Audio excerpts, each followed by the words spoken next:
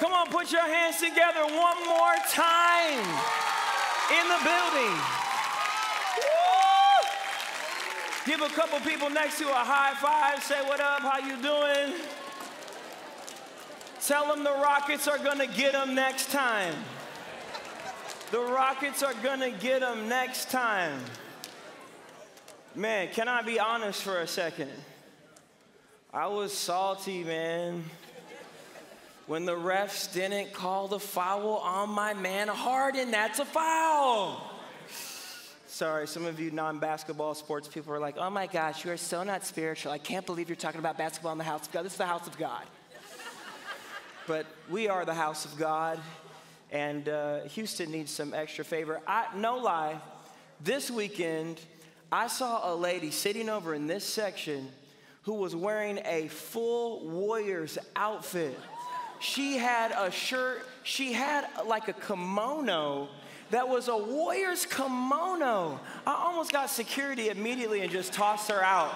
Like, you cannot be here. We love you, but you need to worship online.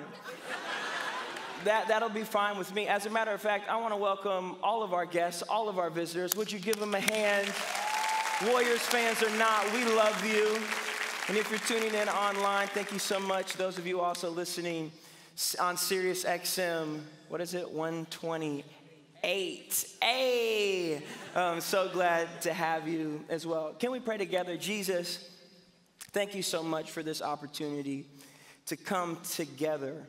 We do view it as an opportunity. This is a blessing in the scheme of the whole world. In view of the whole world, this is a rare treasure that your people can come together unafraid and unapologetically worshiping you. So thank you. Thank you for those that have gone before us and sacrificed and paved the way for us to be in this room tonight. I pray that you would speak through me, or that you would communicate what you want communicated. Not what I think I want to say, but what needs to be said. And I pray that you would give your people ears to hear, hearts to receive. And I know that it's going to fall on good ground tonight. In Jesus' name, amen. Amen. You may be seated. I'm going to sit down as well because I'm trying something, guys. I'm going to try and not holler back at y'all. I just want to be calm. I want to be reserved. But I also have ADHD. And I noticed that this spins. So this is really cool, and I like it a lot. But I want to talk to you guys tonight. And it's really my hope that I add true value to your lives. I don't want to be up here because this is a cool stage and all of you are awesome and this looks cool on Instagram. My heart is to speak into where I was at your stage and in your season of life. And there are some things that I wish that I knew and that I understood at the season of life that you guys are in. And really, what I want to speak about tonight is probably not going to be anything new for you, but it's going to be from a different vantage point.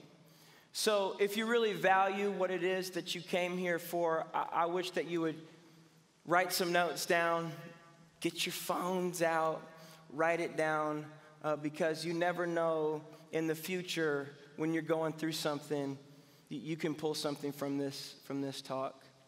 You know, I really believe this, that we are made for more. Made for more. Each and every one of us, every person under the sound of my voice, you have been made for more. First of all, I want you to understand that you have been made.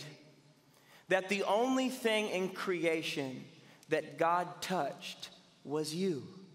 He formed you out of the dust of the earth. There is an intimate relationship and an intimate connection between creation and creator. And you have been made. You have been formed skillfully, fearfully, and wonderfully by the hand of God. Because he is the creator of who you are, no one else gets to speak into what they did not create. No one gets to criticize what they did not create. God owns the exclusive copyright on your soul. He owns the exclusive copyright on your identity. He alone reserves the rights to tell you who you are and to speak who you are. There is no person, no teacher, no parent, no overseer, no voice in your head, no voice in culture that can override the authorship of Jesus Christ. You were made, and you were made in his image. This is a perfect image that we have been formed around. The very humanity of Jesus is the blueprint by which we exist. So no one gets to talk down to you. No one gets to make you shrink to fit into the version of you that they are comfortable with. I was having a conversation recently, and I'm not going to be able to sit down. I was having a conversation recently, and we were talking about how parents can become jealous of their very own children. That there can actually be competition between a father and the son. And you know, the real hope, me being a father of 3 boys, is that these 3 young men grow up to exceed everything that I do. That they would do greater things. And so it is the same with Jesus. That sounds like a crazy idea. You mean I'm going to do greater things than Jesus? Yes. Out of his very own mouth, Jesus said, greater things than these shall ye do. You've been made for more. Made for more. And the voices of culture, even the voices of religion, would want to dismantle the very thing that was created inside of you that makes you unique. Because what makes you unique makes you powerful. And so if those voices can sabotage what makes you unique, he renders us powerless to fulfill our purpose. It's the very thing that you look in the mirror and despise about yourself that God can use. It is the very thing that you see in the rearview mirror of your life that you so desperately want to run away from, that God will build his greatest platform to reveal his glory from. You were made for more. And we cannot allow the opinions of people to make us into a version of ourselves that Jesus did not call us to be. We were not called to be defeated. We were not called to be down and despondent. We are called to be victorious. We are called to live life on purpose and on mission with a particular assignment. And so many of us, that's where we start. We try to find our identity in the things that we're called to do. And it really flips who we are upside down. Because once we start getting recognized for what we are able to do, we forget that who we are is far more important. And we will trade our God-given uniqueness and calling and the very thing he created us to do for something that we do that gets celebrated more often. It's cool to sing songs. I love doing it. I do it for a living. It's amazing. It's a great opportunity. It's a gift. But I'm called to preach the gospel of Jesus Christ. So I'm not going to prostitute my calling just because you celebrate my gifting. Just because what you saw me do first, that doesn't mean it's going to be what you see me do last. Just because I may be good at something early doesn't mean I'm not able to develop the true calling that God has on my life. See, I want to speak to you about 3 different functions and ideas surrounding how you have been made. I'm going to write this at the bottom. Typically, you would start at the top, but I want you to understand that this is a foundational thing. Identity. Identity. Then we have calling. And then we step into assignment. See, many of us don't understand the wind up here, the wind of the Holy Spirit. Thank you, God.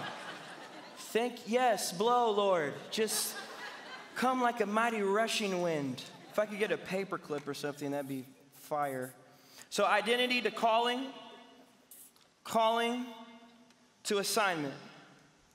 See, the very first thing we have to understand is who we are. Who we are. See, the problem is, come on, legendary. Give Lauren a hand. Oh my goodness. You're amazing. Ma'am, did you tape? I need the tape on that side. Who are you? Who are you? Now, yes, come on, tape it, Lord. Tape it, Jesus. It's two-sided tape. Come on, there's a ram in the bush. Praise God. Okay. Who we are. Now, here's the problem with this idea. You guys remember this? Think back to when you're a little kid and you first start having these conversations. The conversation in kindergarten goes like this. Boys and girls, we're going to draw a picture today of what you want to be when you grow up. What do you want to be when you grow up? What do you want to be when you grow up? Isn't it interesting that before we ever speak to our identity as a 5-year-old, we start throwing what we're going to be into the mix? Before we start understanding that calling matters, that character matters, that heart matters, we get this picture of a thing that we want to be instead of a person that we want to become. And I want to flip that paradigm in your mind. When you're thinking about majors, when you're thinking about life goals, and when you're putting together your vision sheet, it shouldn't just be some stuff you saw on Pinterest. It shouldn't be you answering the question that you were asked as a 5-year-old, what do you want to be? But you should start looking to some people in your life that have some characteristics of who you want to be. Because far beyond what you do is this idea of who you are. It is a much greater calling and a much greater gift to be known for who you are than what you do. It doesn't matter if you are at the top of your class if you're a jerk. It doesn't matter if you're the most brilliant person that we have ever experienced. If you are so arrogant, no one wants to hear from you. It doesn't matter if you are the most fashionable person, that you just have this eye for design and for color and how to put things together, if you look down at every person that doesn't see it like you do. It's far more important to focus on who you are. And only God gets to speak into that. See, this was something that I have just come to grips with. If you ask me as a 15-year-old, I say, yeah, I know who I am. Ask me as a 20-year-old, I know who I am. Ask me as a 29-year-old, I know who I am. Ask me as a 30-year-old, I know who I am. 31, though. 31, though. Everybody said 30 was going to be rough. 31, though. God started speaking to me and saying, man, all this what stuff, all this assignment stuff, that's all cool, but it doesn't matter if you don't know who I say you are. Things start coming into our lives. We get a little bae, you know what I'm saying? A little Sade easy. You know what I'm saying? And all of a sudden, that person becomes a part of our identity. We get into the school that we've been praying about getting into, finally. And now, it's all about the school colors and the school mascot and the degree. And we've attached academics to identity. Then we get the job that we want. We still don't really know who we are because we've never stopped to ask the question. And we get the job, and we're making the money, but we go home, and we're empty, and we're lost, and we're confused, and we're unfulfilled, and we're looking at the degrees, and we're looking at the savings account, and we're looking at our spouse, and we're looking at our kids, and then all of a sudden we're Instagramming father, husband, creative, doctor, songwriter, speaking to those things as if they are identity. Those are just titles. Those things come and they go, but who you are lasts. People will long forget what you do. They will always remember who you are, and they will know who you are by how you treat them. See, we start with identity. God has the exclusive copyright to who we are. And then we move into the arena of calling. This is what I call like the big idea of your life. Simon Sinek calls this the why of life. Why? Once we know who we are, we start figuring out why we exist. Who will lead you to why? If you will really deal with who you are, if you will really look at your strengths and your weaknesses and evaluate them, if you will really consider your upbringing, your past, your heritage, you will start to uncover your future. If you really look at it. See, our idea in culture is I don't worry about all the things that happen to my life. I don't learn how to handle them. I learn how to cope with them. I bury what is broken inside of me. I don't really know who I am, so I'm lost. So I'm not asking the question, why my past? Why this disappointment? Why this failure? Why this school? Why these advantages? Why these opportunities? Because I'm just doing my best to survive every day because my heart is broken. But when we know who we are, it will lead us to why we do what we do. Why do we exist? There is a reason that you exist. There is a reason. If you are breathing, you have a purpose. That's not just something preachers say. That is the truth of who God says you are. If you are breathing, you have a purpose. And so somehow we have to figure it out. And how I've defined this for myself is I like to make it tweetable. If you can't say your why in 140 characters, you haven't defined it. Well, I love people, you know, I'm a people person, 7 on the Enneagram, big 7 here, and, you know, I'm just, people bring me to life. It's great, and, you know, I like to sew in my spare time, and I have 7 cats, so Enneagram 7, 7 cats, you figure it out, and, you know, but we have to take a second and get it right. Struggle with it. Wrestle with it. You're not going to sit down and in 10 minutes be like, yep, I know why I exist. Nailed it. Tweet it.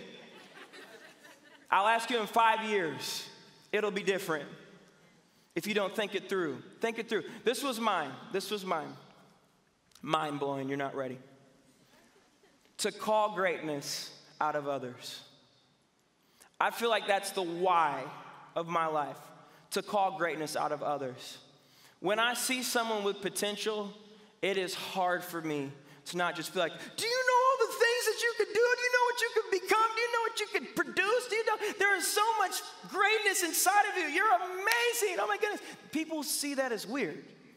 So I have to like build a bridge, be normal, and then be like, hey, have you ever thought about doing this? Because I see it.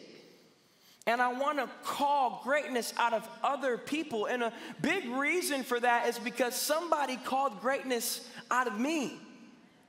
When I was 12 years old and going into the youth group, a youth pastor looked at me and said, hey, aren't you supposed to be in the children's ministry? Because I was like 2 feet tall. I was like, no, sir, I'm 12, so I can be in the youth group now. And just like that, my youth pastor just started speaking into me, calling things out of me that I didn't know exist.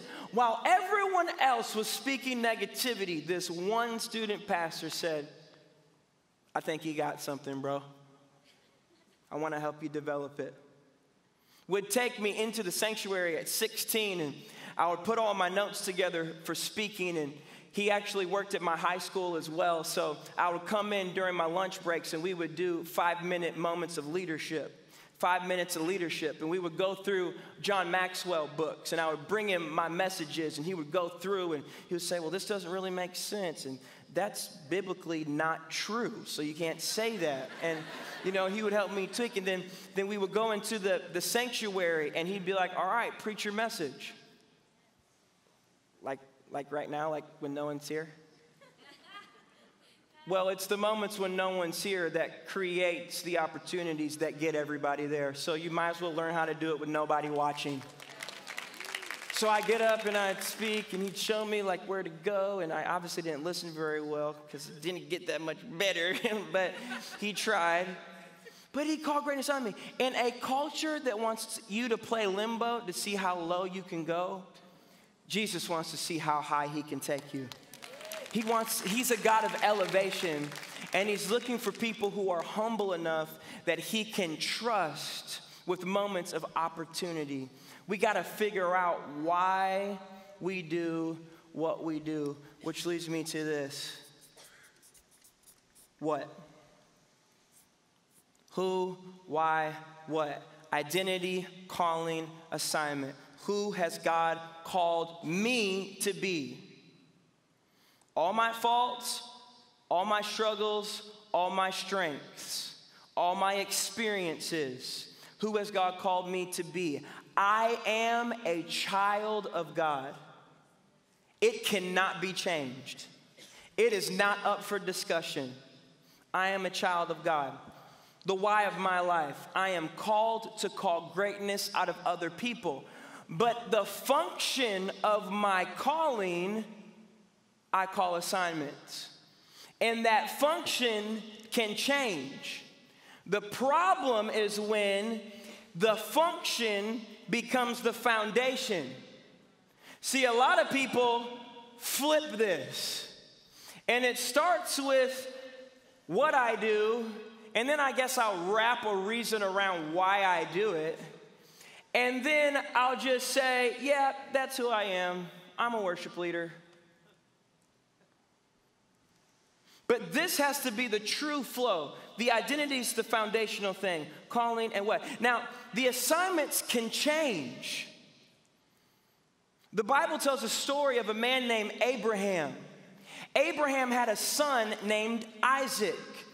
God told Abraham to take the son that he had been waiting for his whole life up to the top of a mountain and sacrifice him. And Abraham said, son, let's go. Assignment. So Abraham takes his son up to the top of this mountain, and he's preparing to do the unthinkable. the unimaginable, that a father would take the very life of his own son. And as he raises that dagger in the air, God speaks, "Stop. Look, the Lord has provided for himself a sacrifice." And Abraham looked, and there was a ram in the thicket. So this is where we get messed up in our ideology around Christianity and the functions of our assignments and our callings. We think if God said one thing, it is a lifelong assignment. Abraham, sacrifice your son Isaac. Hard thing, I'll do it. But what if Abraham was so locked into the first thing that he heard God say that he missed the next thing? What if he was so God told me, I heard from God. Yes, we believe you, but has he spoken again? Because God won't change his mind, but he will reveal his will. And a lot of times we think, well, if his will doesn't align with my preferences or my idea, then it can't be right. Or I fall so in love with what I do that I forget about the God who called me to do it in the first place. And now my passion that's supposed to be directed at Jesus is now directed at the thing that he called me to do. And those things are not the same. And so Abraham, this is why he's called a man of faith, because he could hear God and obey. And in a moment that he's about to sacrifice his son, God speaks and Abraham pauses.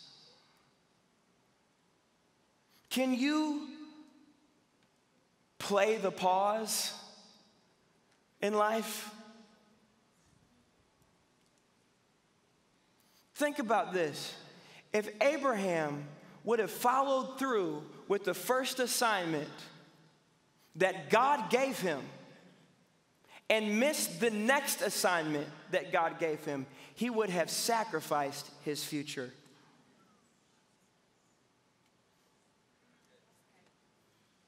God, what do you want me to do next? I'm committed to now. I'm on the journey. I've got the wood. I'm doing everything that I can, but I'm listening to you speak because you can shift a direction in an instant. And if our identity is so wrapped up in what God has called us to do in our assignments, when this thing ends, we think it's the end of us.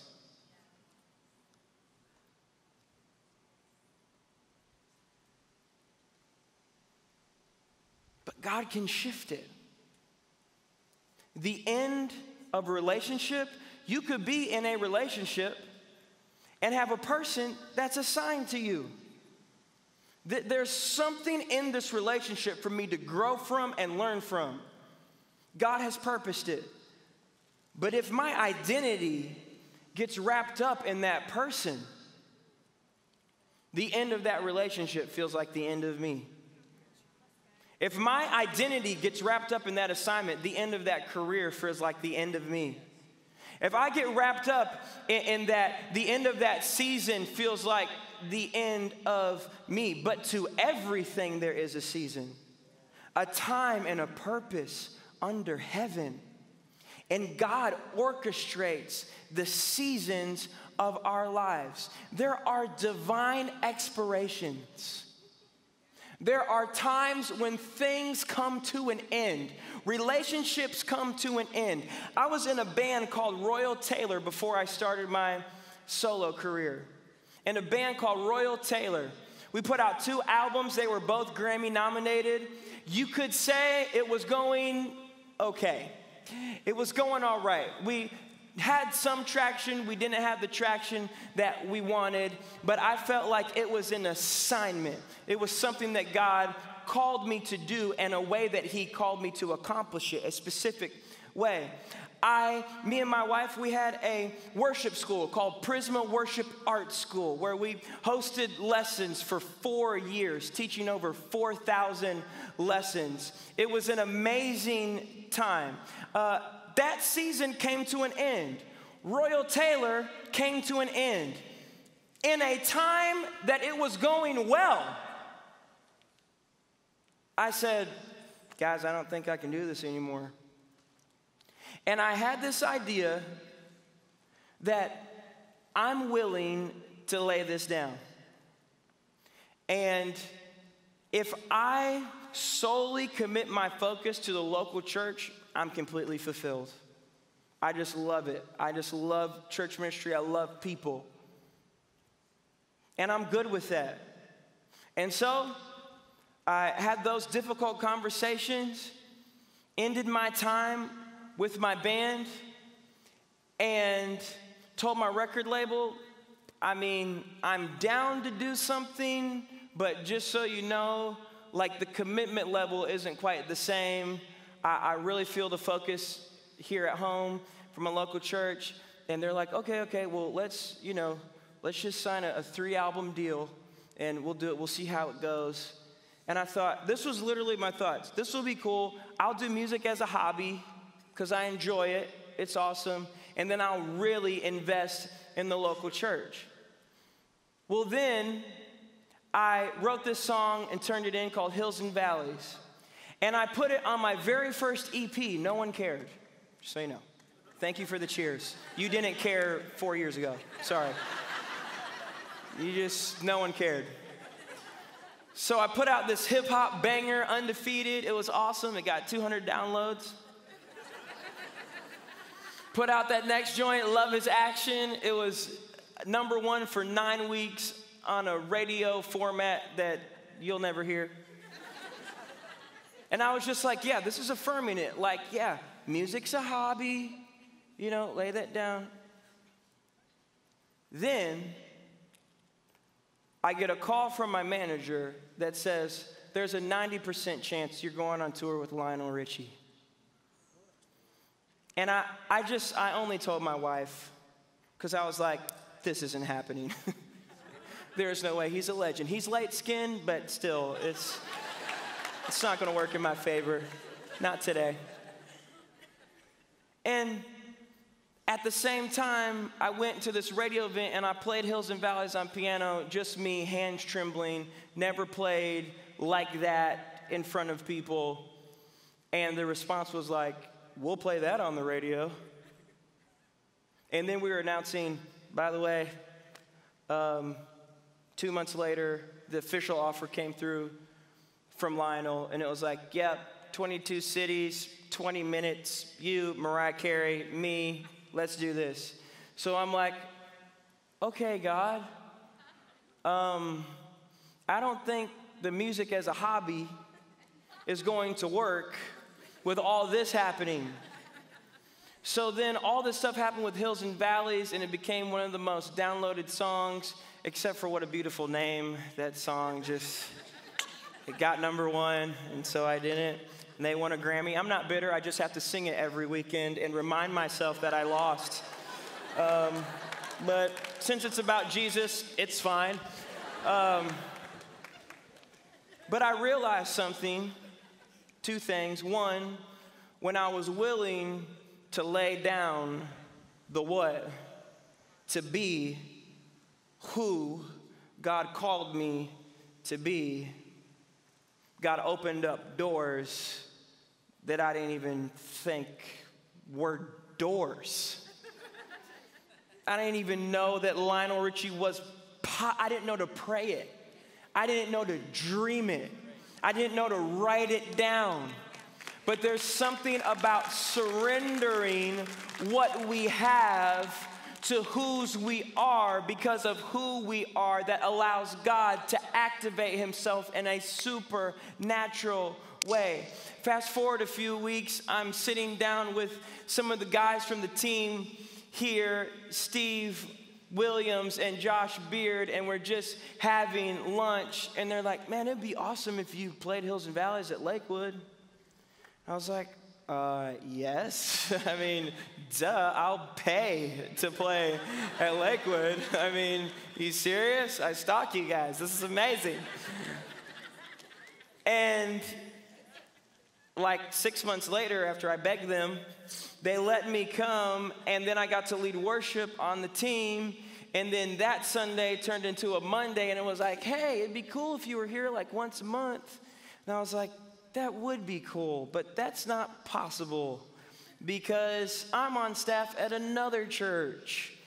And God just had a way of orchestrating all these things. I didn't know Lakewood was possible. I didn't know this music adventure that I'm on was possible until I was willing to just lay it down. But the main thing that we have to remember is we cannot, this is the second thing, sorry. The second thing that I learned from that was you cannot reach over what God is doing now for what you feel called to do next. You can't skip it. And that's why I feel like I wasn't going out. This was actually at a time when I was least invested in a music career, that a music career unfolded.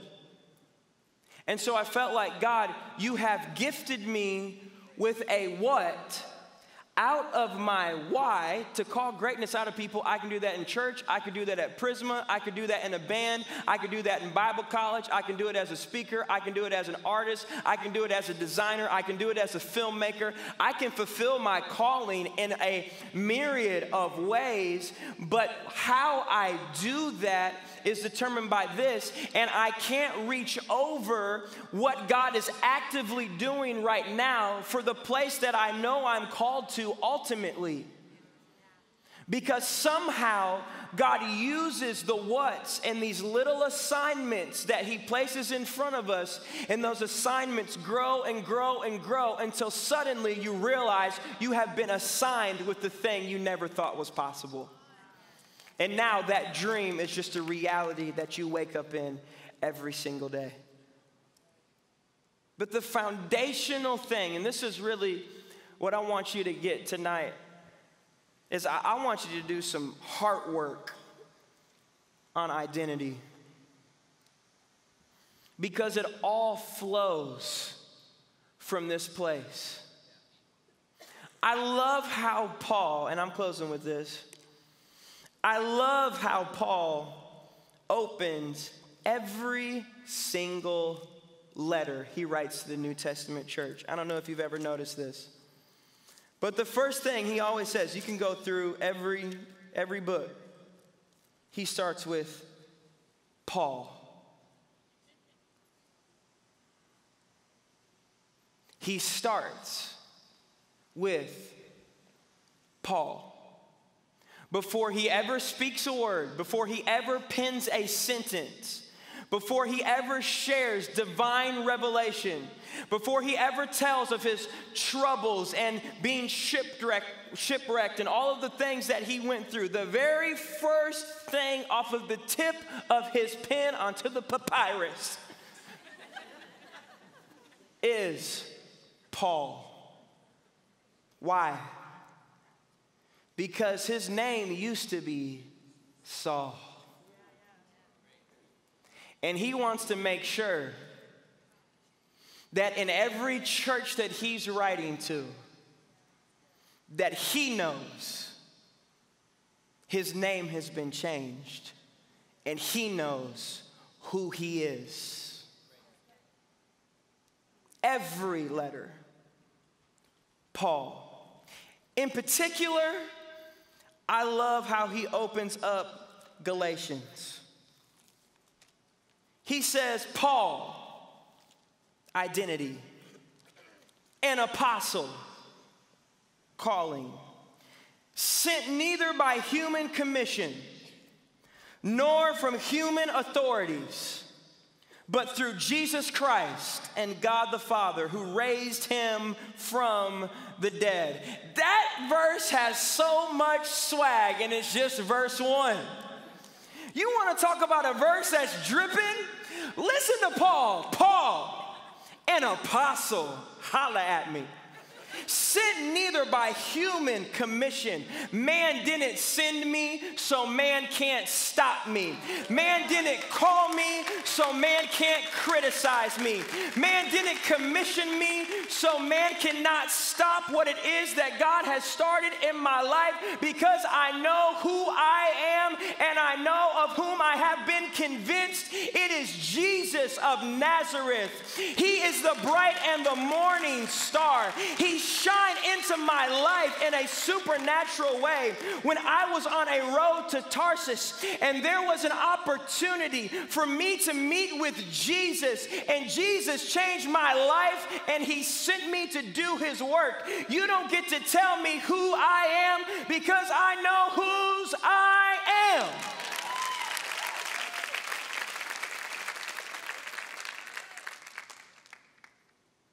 Nor from human authorities. It's called drama right there. And through Jesus Christ and God the Father. Can I tell you, God says who you are, and you have been called. Every person has been called. This is not a calling for people on stages. I wish that we could reverse engineer this building. I wish, with all due respect, Compact Center, this is a move of God. With all respect, I would like to disassemble this platform. Like LED by LED, tile by tile, and I would like to do it in churches all over America, because we have relegated callings to people on stages. We have relegated spiritual authority to people on stages. Now listen to me. I am all about pastoral authority. We need pastors. You need a pastor. You need to be able to say, this man is the watchman on the wall for my soul. You never outgrow it. You never out-mature it. You never outsmart it. You can't become intellectual enough or knowledgeable enough of your word. It's not about if the pastor's smarter than you or if he understands more than you. There's a spiritual order to how God uses people, and he starts from the head and it flows to the bottom. So we have to be under pastoral authority. But it is not the pastor's responsibility to fulfill my calling.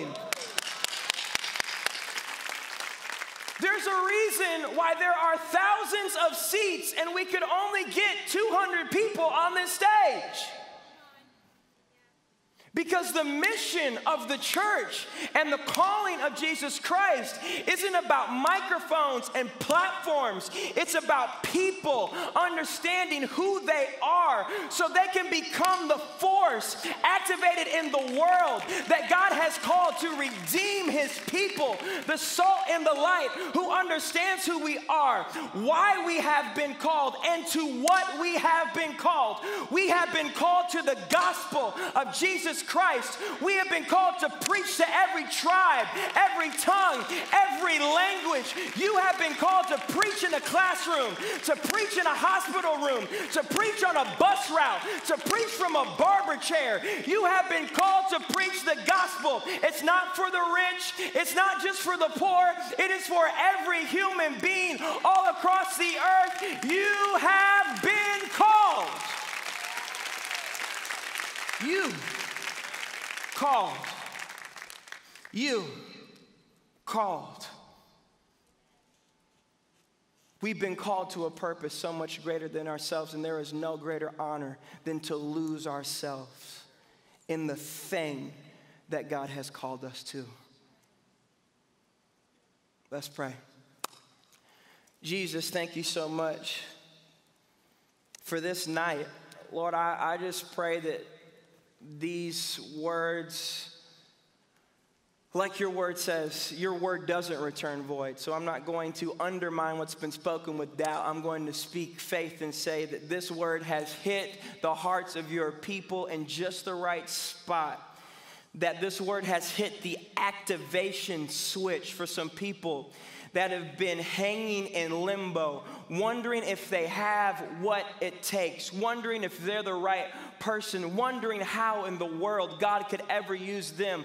I pray that I would just be one voice that raises the bar and the ceiling of expectation over your people, that we would believe that we have been called for such a time as this, that throughout the corridors of history, you have pulled the book of 2019 off the shelf, and there are names in that book that are sitting in this room, and there is a purpose and a design and a master plan for every individual. God, I pray that we would surrender our hopes, that we would surrender our dreams, that we would surrender our goals, that we would surrender our aspirations, that we would surrender our guilt and our shame and our mistakes, that stuff doesn't matter. Those are the things that you use, Lord. Let us realize it.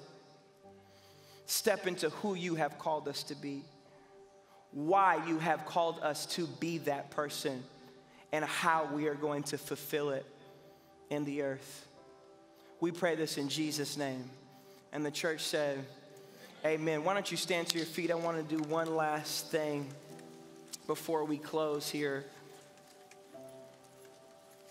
And that is, for many of us in this room, this is not just a Sunday night thing. This is a life thing.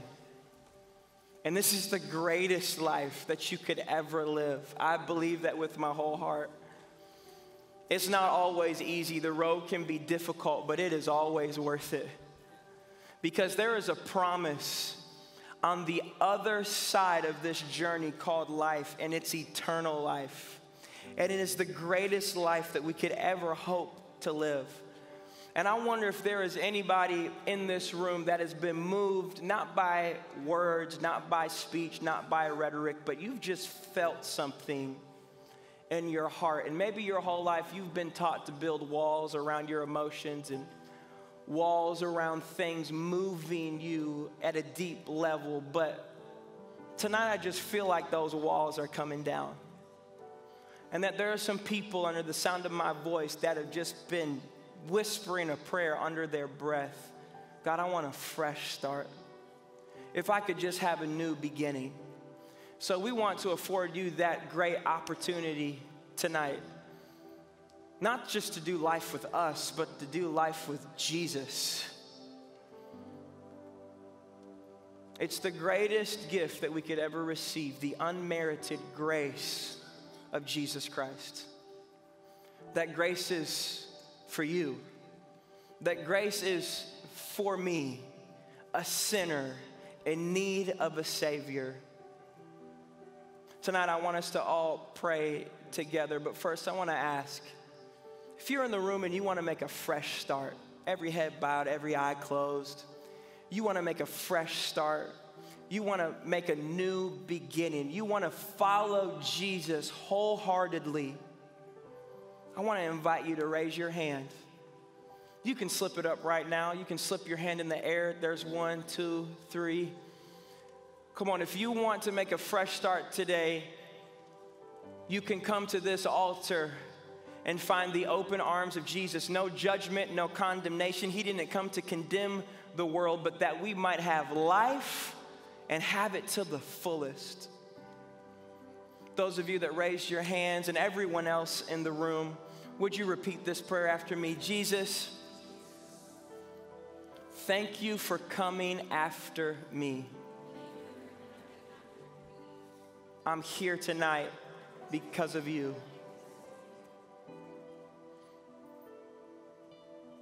I see the sin in my life, but I see your grace, and it's so much brighter. God, forgive me of my sins.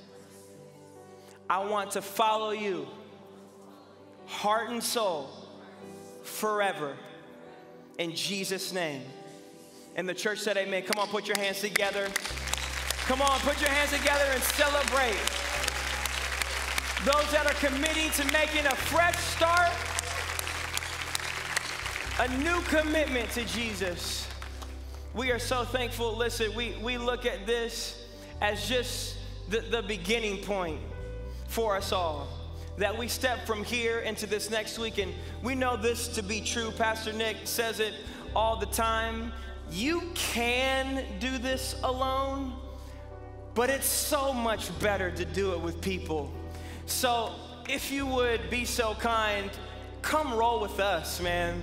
We would love to have you a part of this family, a part of this faith community. We really just happen to believe that God uses broken people to change the world that we're living in, and we want you to be a part of that story.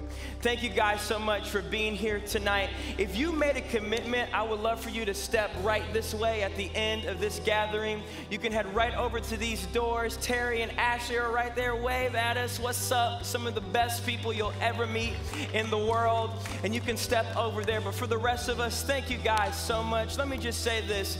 May God bless you and keep you. May God go before you and show you his favor and have mercy on you. May the Lord watch over you and give you his peace. In Jesus' name, amen.